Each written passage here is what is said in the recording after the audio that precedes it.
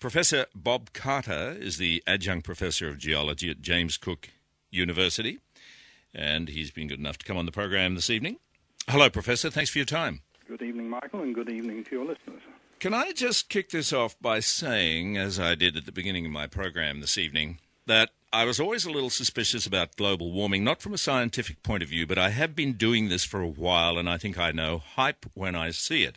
And it is my view, rightly or wrongly, that if something has merit, it will withstand debate. But from the very beginning, there seemed to be this active suppression of any contrary views, which made me suspicious all along the way. Then we went through the phase of, the argument's been settled, the science is settled, no further correspondence will be entered into. But it seems to me, in the recent past, there are so many things now that point to this being the scam of the century, that surely it has to turn. But here we are in Australia stuck with this carbon tax. But tell me your reaction. Well, the carbon tax is, in a sense, a separate issue. Let's get on to that next. But first, may I say that your nose is exactly right.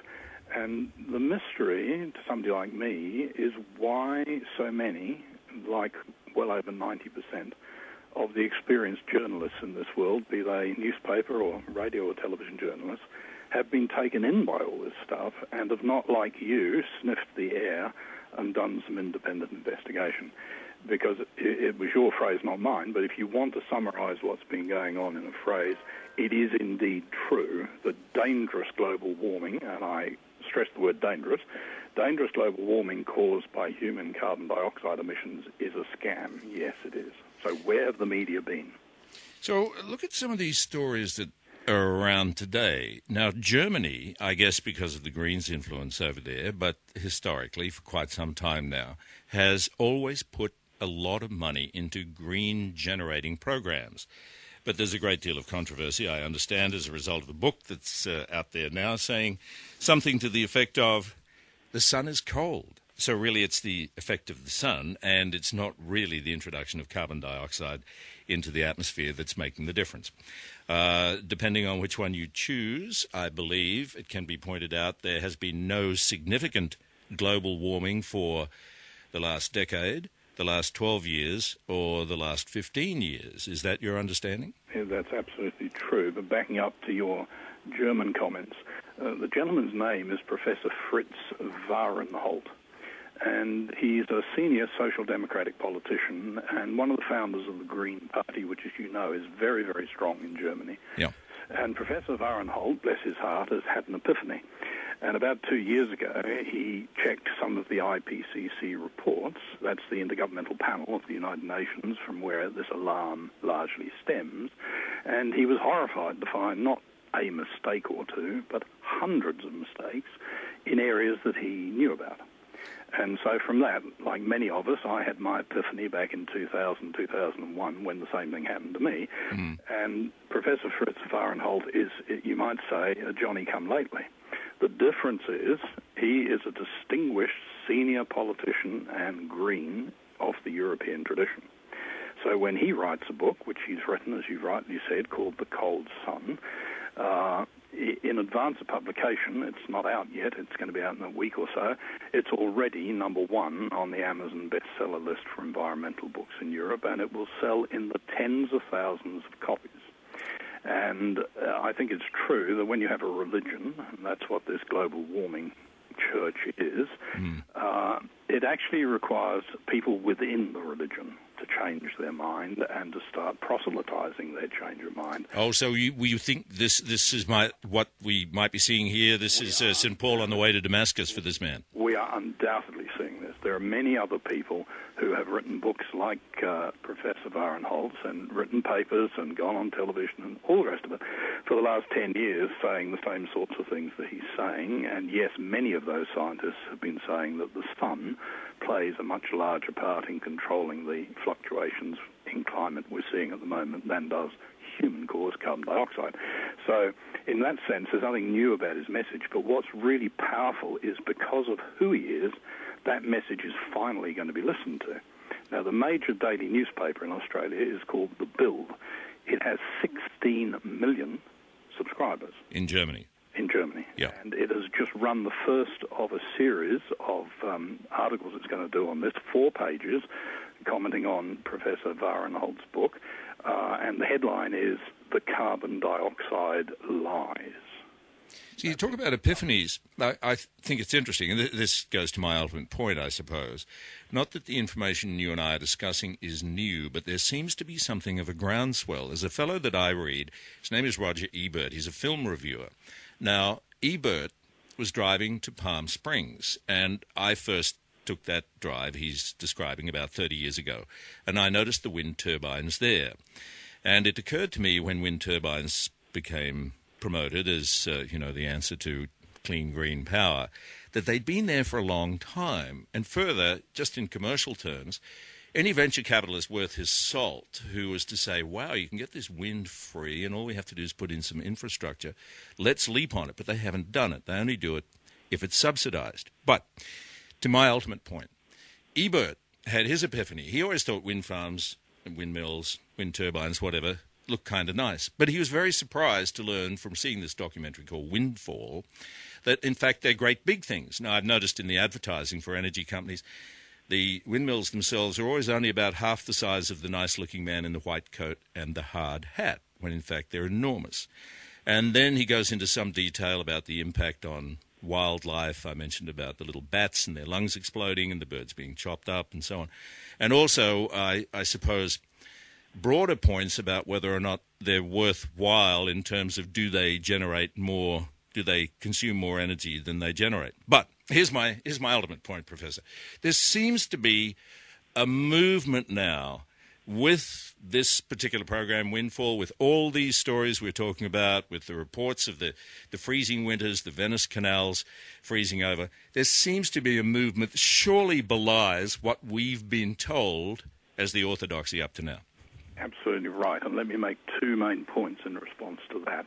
The first one is that because of that misinformation, we in Australia are stuck with this ludicrous carbon dioxide tax, and I'd like to come back to that in a moment. Right. But regarding the windmills themselves, there's a wonderful phrase for describing windmills and solar farms, which together form what you might call eco-bling.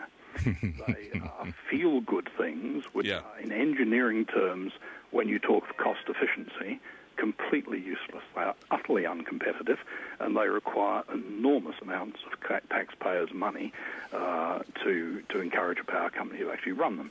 Now, that's not to say they don't have some very clever engineering and science in them, and that to a mechanical freak, they are beautiful engines in their own right. But if you're talking of running a national power system, they are eco-bling.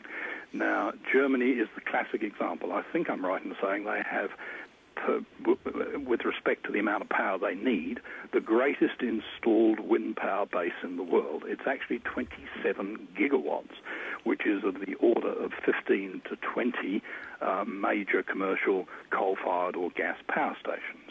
So they've got 27 gigawatts of generating capacity in their windmills during the peak of the cold snap last week, because when you have cold snaps in the Northern Hemisphere, they tend to go with no wind conditions. Right. Those 27 gigawatts of windmills were producing less than 1 gigawatt of power.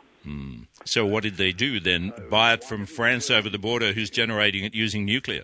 Why didn't the German power system collapse? Precisely. It didn't collapse because building those 27 gigawatts of new windmills has not resulted in the closure of a single conventional power station. Ah, of course, and yeah. It never will, because you have to have what is called spinning reserve. You have to have power stations sitting there ready to provide the load when wind unexpectedly and completely unpredictably drops out, as it does the whole time. The net effect of this on a power grid is to impose huge inefficiency on the power grid, and Germany is in many ways at the close of collapse at the moment, not least because of the government's other political knee-jerk reaction to the Japanese nuclear disaster, which was to suddenly close all the nuclear power stations in Germany. So Germany is actually skating on incredibly thin ice at the moment in terms of being able to provide the power that it needs during one of the coldest cold snaps that we've had this century. Now, you said you want to make a comment about the carbon tax in this country? Yeah, it's hard to make a polite comment, isn't it? Because so many people pointed out so long in advance that this was not the thing to do. I think all you can say about it is it's the worst legislation that has ever passed the federal parliament in Australia. Why do I say that? Because it is a deliberate attack on the cost of energy in Australia. And the Australian economy's greatest natural advantage over the last 50 years has been cheap energy from coal-fired power stations. Now, when you attack that and deliberately increase the cost of energy in all sorts of ways, it's not just the carbon dioxide tax, it's the $1 or $2 billion is the figure that we're already spending every year subsidising eco-bling like windmills and solar farms. So there's huge costs all over the place. What do you get back in return? You get back in return a small decrease, perhaps, in the output of carbon dioxide. Now, if Australia was to close its economy completely, no carbon dioxide emissions from Australia at all, the theoretical effect on global temperature would be to the second decimal place, that is, to the 100th of a degree. And when we talk of the amount of savings that will be made by cutting our emissions by 20% or whatever, you move to the third and fourth decimal degrees. But the cost of the carbon dioxide tax to the average Australian family of 4 people is going to be of the order of $2,000 per family per year. And in return for that, you get a notional reduction in global temperature of 1,000th to 1/10,000th of a degree. That is totally absurd. Indeed, it is insane policy if you accept the word insane means out of the rational mind. Yes, it's not particularly rational. Some of the stories that are around, of course, we all know about the Queensland floods. I mean, that's sort of taking us in another direction, the comments that were made by Professor Flannery about how it wouldn't rain again, even if it did, the earth would be too dry to absorb the water, all that sort of thing. On the politics of it, the fight on today in the federal parliament, where the Prime Minister refuses to address the issue of the carbon tax. This has happened for the last 2 days. But I think it's worth noting, this is the most recent AAP story I have here. Victoria largely blames the federal government's carbon tax for 600 jobs being on the line at the Alcoa Geelong aluminium smelter. The state opposition and the union.